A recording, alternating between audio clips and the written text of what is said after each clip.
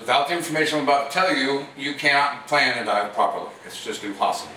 What is this key bit of information that some instructors don't even understand?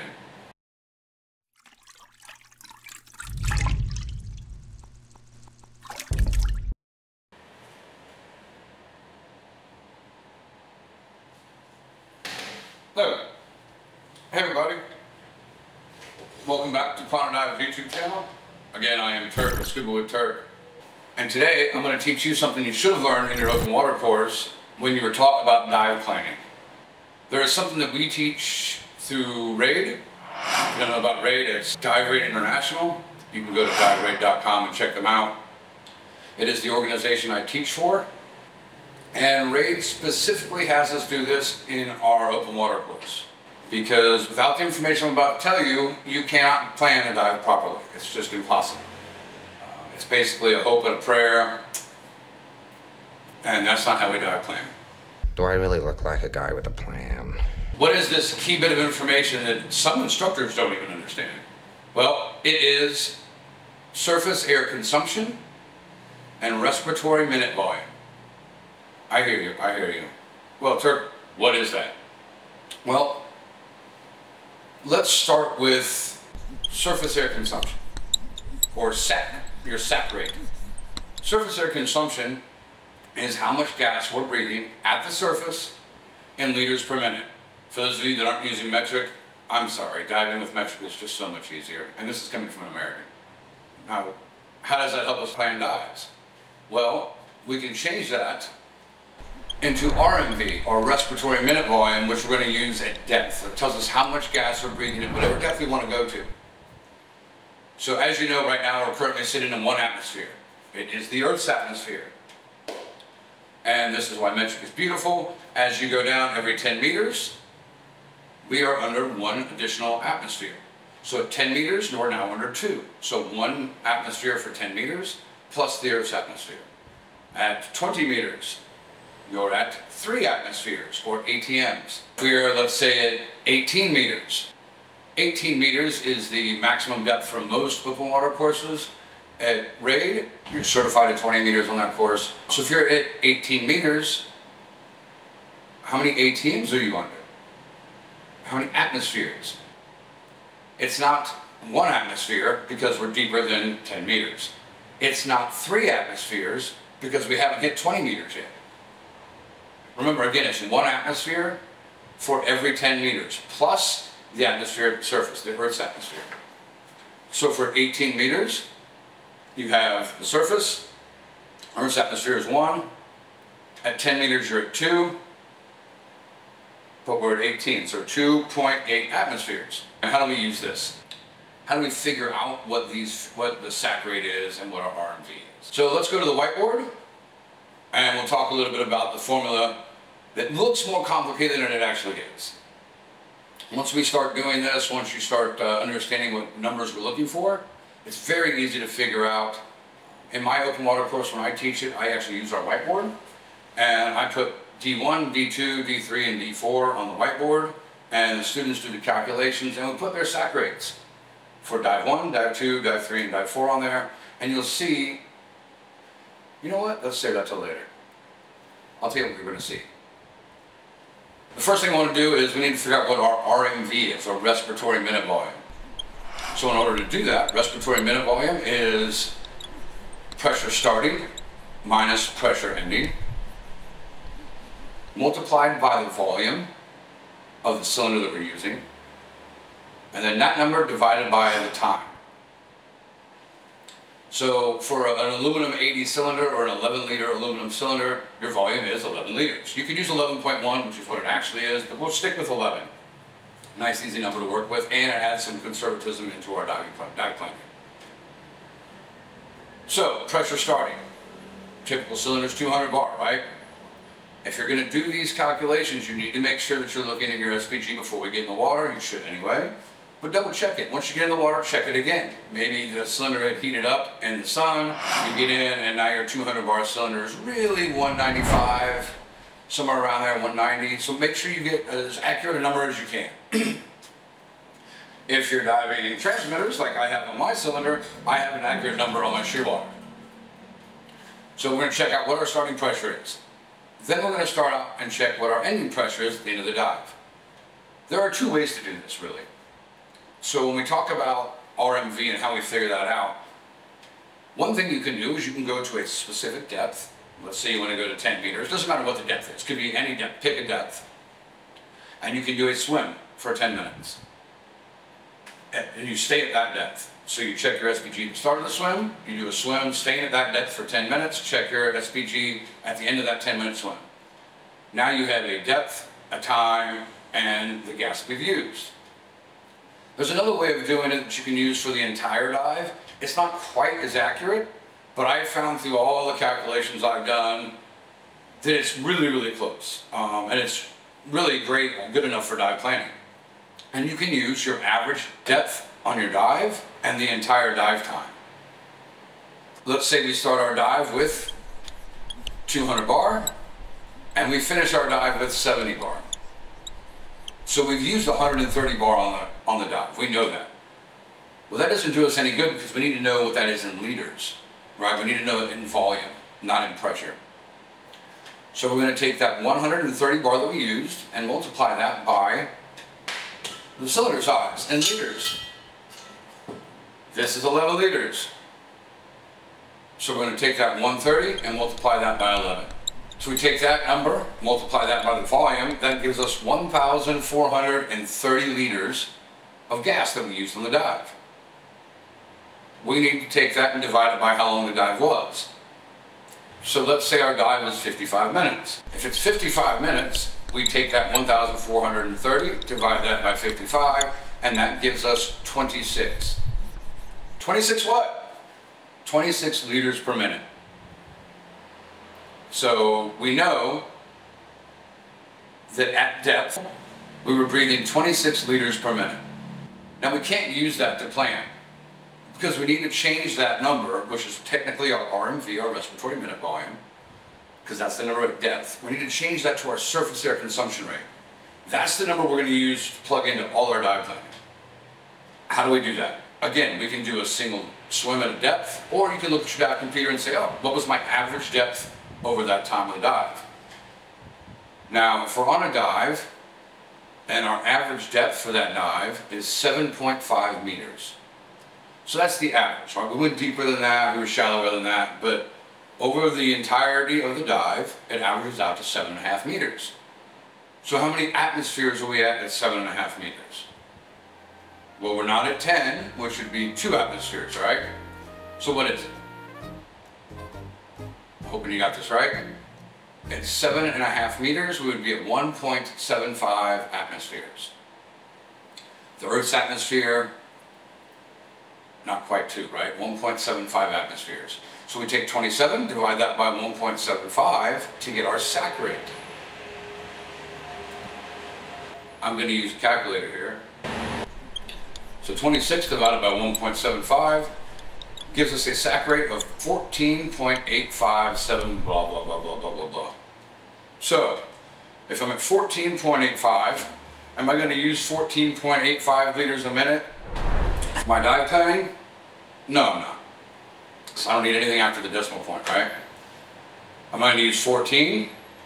Well, that sounds great, but that's not how we dive plan. So we're going to use 15. We're going to round up. Again, adding a little bit of conservatism into our planning. 11 liter cylinder, it's actually 11.1, we're going to use 11.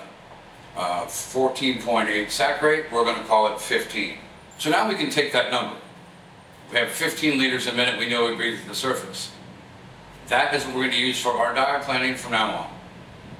So now we want to do, let's say you're not open water certified. Let's say you're a deep diver. So you're certified down to 40 meters. And you want to do a dive to 38 meters, and you need to figure out how long your gas can last. Because when we're doing those deeper dives, we're going to be limited by 2 things, right? We're going to be limited either by our NDL, our no decompression limit, or we're going to be limited by our gas. So what is our limiting factor? If we're going to do a dive to 38 meters and our sac rate's of 15 liters per minute, we have to know how many atmospheres we're going to be under at 3.8 liters, or at 38 meters. So at 38 meters, I'm not going to tell you, I wasn't going to tell you, but I want you to make an educated guess. How many atmospheres are you under at 38 meters? I'll wait.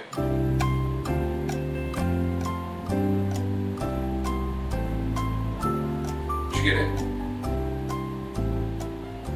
38 meters, we are at 4.8 atmospheres. Remember, 1 for every 10 meters, plus the surface, and we're moving that decimal point over. So 4.8. If you said we were at 48 atmospheres, that's really, really deep. Deeper than I'm going to be able to go. Deeper than any other human is going to be able to go.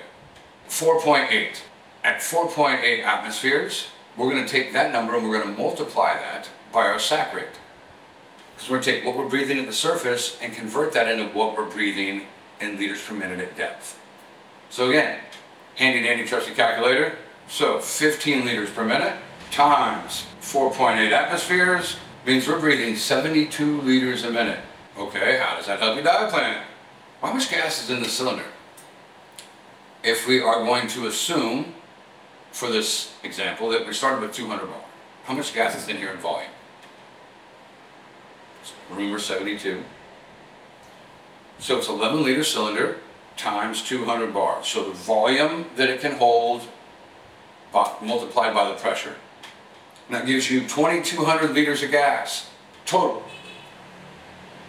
Now if we divide 2,200 liters of gas, respiratory minute volume, we figured out was going to be 72 liters per minute. That means the total for that is 30.55. 30.55 what? 30.55 minutes. So we're going to say our gas can last 30 minutes.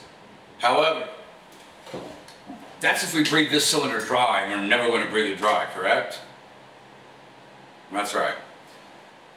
Now, when we're doing dive planning for deeper dives like that, there are some other considerations we have to take in, such as we have to plan for emergencies. What happens if my buddy has a catastrophic failure? How much gas is it going to take me and him to get to the surface safely? That's a big part of our dive planning. I'm not going to go into that in this video, but it's not just, hey, at 50 bar we make our way up. That's unacceptable. So first of all, we know we need to leave 50 bar in our cylinder. We're going to be at the surface with no less than 50 bar. So that only gives us 150 bar of gas to use on the dive before we come to the surface. So 150 bar times the volume, which is, that's right, 11 liters, gives us 1,650 liters of gas. So we're going to divide that by 72. Oops, I have fat fingers. They're really fat. Well, you try losing weight in just your fingers. It's not easy. Now that 30 minutes that we had originally, we said, we now have 22.9 minutes. So I'm going to call that 22 minutes. I'm not calling it 23. So we have 22 minutes of gas. Now that does not mean we can spend 22 minutes at 38 meters. If we spend 22 minutes at 38 liters, if we spend 22 minutes, Calm down, get a hold of yourself. Stewardess, please let me handle this. if we spend 22 minutes at 38 meters, that means at the end of that 22 minutes we're at 50 bar. Can you get to the surface with just 50 bar in your cylinder from 38 meters? That's not what we're going to do. So we're going to plan differently. Obviously the planning I'm talking about now is really for our open water divers. If we're going into deeper dives, again, we're going to talk about possibly things like diving the rule of thirds, which really quickly is using a third of your cylinder to go out on the dive, so down and out, 1/3 to come back up, and then 1/3 is reserve, that we don't ever touch. It's for emergency purposes only. Or we can talk about rock bottom gas planning. What is the minimum amount of gas that you're going to have in your cylinder that still allows you and a buddy to get to the surface safely in case of a catastrophic failure? Those are topics we talk about a little bit in the Advanced 35 course for RAID, but we definitely go into them in our Deep 40 course, as well as if you take the Deco 40 course, or as most people do, you skip over Deco 40 and go right to Deco 50. So that's going to be part of that gas planning there. But let's talk about your open water dive, right? So we have our sac rate. Our sac rate is a 23. All right, so our sac rate's 23. We're going to do a dive to 18 meters. Sorry. Our sac rate is at 23 liters a minute at the surface. We're going to do a dive to 20 meters. And the atmospheres are, we're under 3 atmospheres at 20 meters. So, at 23 liters a minute, times 3, the atmospheres we're under, this is going to give us take our sac rate and turn it into a respiratory minute volume. The answer is 69. If we keep the 50 bar in the cylinder, we're not going to use that. Remember, that gives us 1,650 liters. Divided by 69 tells us we get 23.9. That means we can do a 30 meter dive. Sorry, we can do a 20 meter dive. And essentially we can stay there for 23 minutes. But that's going to take us all the way down to 50 bar. Now the answer is 23.9, but we're not going to do 24. We want to never use that 50 bar. That's gas that we should be in the cylinder at the surface. So that tells me that I need to leave the bottom well before 20 minutes. Well, what is our NDO? What is our no decompression limit at 30 meters? If you're using air and using standard dive tables, rather than using some other things like changing gradient factors, which can be a whole other talk later, but that means that our NDL, our no decompression limit, 20 minutes. In this instance, our limiting factor, because we can actually stay down, if we wanted to, all the way down to 50 bar, we don't want to do that. We're going to add some conservatism in here. The NDL is 20 minutes, so we have to come up before 20 minutes, right? We're never going to hit our NDL. I like to tell my divers, stay between 2, if your NDL gets somewhere between 5 or drops down to 2, and we need to start making our way back up. 2 gives us some time to solve an emergency, and then as we come up, we're going to be clear and everything's going to be good.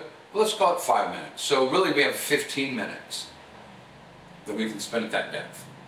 Yeah? Safely. And then we're going to start making our way back up.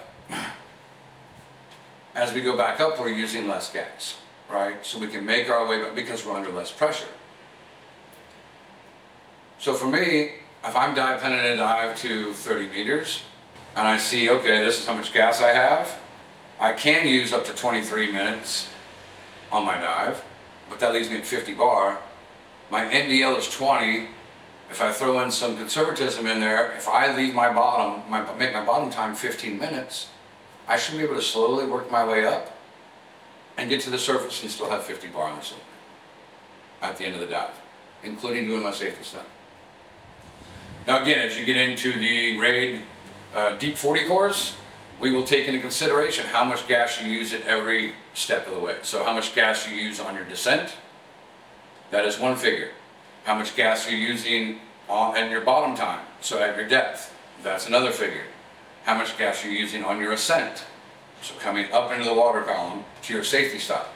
And then how much gas you're using at the safety stop. Then we take all of those numbers and figure out the exact total of gas we're going to be using. RAID Deep 40, if you're interested in those kinds of things, you can go to diveraid.com, create an account there, just register an account, and then once you've registered your account, you're going to go up to the very top where it says free e-learning, click on that, go down to the Deep 40 course, click enroll now. You don't have to pay anything, it is free. You can read through the PDFs, you can even take the quizzes. If you want to take the course, do not pay anything.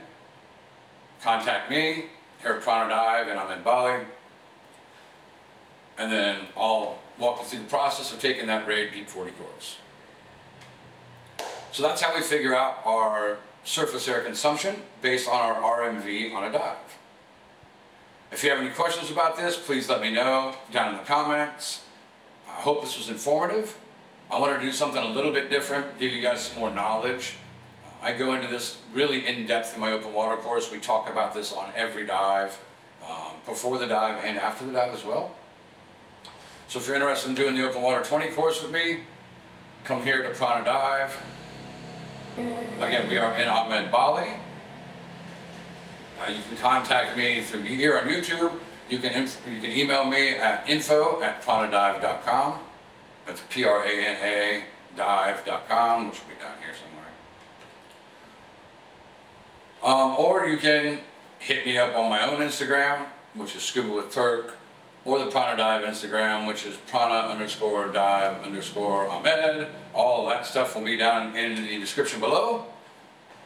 If you enjoyed this video, please make sure that you like, subscribe, hit that bell so you get notifications. Share this with your friends and family. We here at Prana Dive believe in safe diving, and you're not diving safely if you're not doing proper gas planing. And that's just the bottom line. Jumping in the water and saying we're going to come up with 50 bar on our cylinders, not proper gas planing. So please learn this stuff. It is very important, and it will help you as you start working your way up into the higher levels of dive courses, advanced, deep, maybe you get into tech diving. All of these things are going to become very important in those levels of diving. And so it's just as important in our open water recreational diving. All right, now that we understand saturate and RMV, I said earlier, if there's something that you're going to find if you're a new diver, or maybe you don't dive very often, so you don't get to dive as frequently as, say, a dive pro. And what my divers in the open water course find is on each dive, the more comfortable we get, the more relaxed we are, the sat rate's going to lower. Eventually it's going to get to a point where it plateaus off. Don't worry, keep diving. Because then it's going to drop eventually. It may take 3 months, it may take 6 months, no idea. It's based on each individual person. But eventually it's going to drop again. And then it's going to bottom out, and that is going to be your sat rate based on your physiology, and it's not going to change.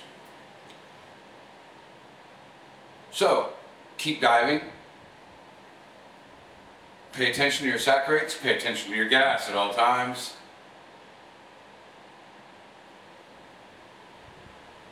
Thanks again for joining us here at Prana Dive. If you have any suggestions for videos you'd like to see, let me know. I'm open to suggestions always.